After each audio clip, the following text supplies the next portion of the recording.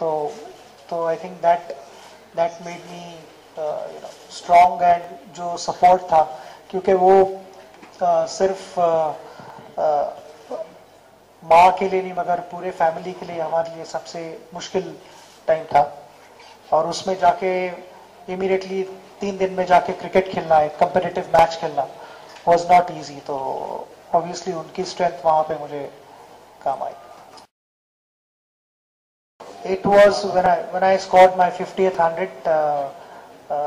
The first thought came to my mind was my father, and I got my 100 on the 19th of December, and my father's birthday was on the 18th of December. So I wanted to do it for him in that game, and I was able to achieve that. So the first thought was obviously my father's, and it was the 100 was for him.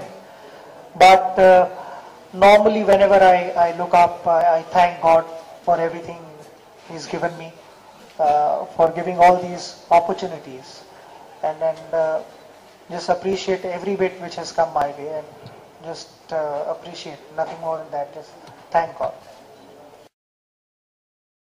No, like my brother said earlier that he had to leave cricket for me, so I had to leave something for them.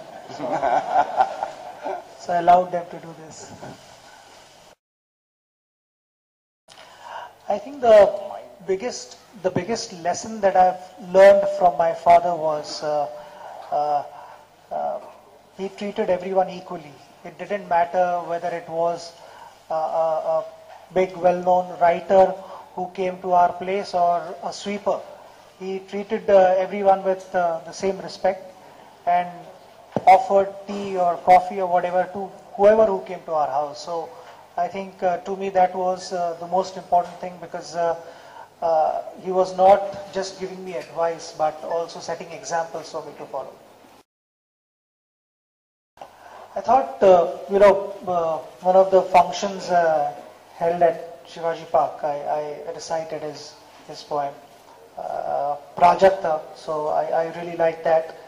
And otherwise, to be honest, my passion was cricket, and whenever I traveled with him, I just observed him closely, and the way he maintained calmness all the time. He would never panic, and I wanted to, as a person, I wanted to be like him, and I always believed, and I tell my wife also, that if I can be half as good as him as a person, then I know that I'm a successful person.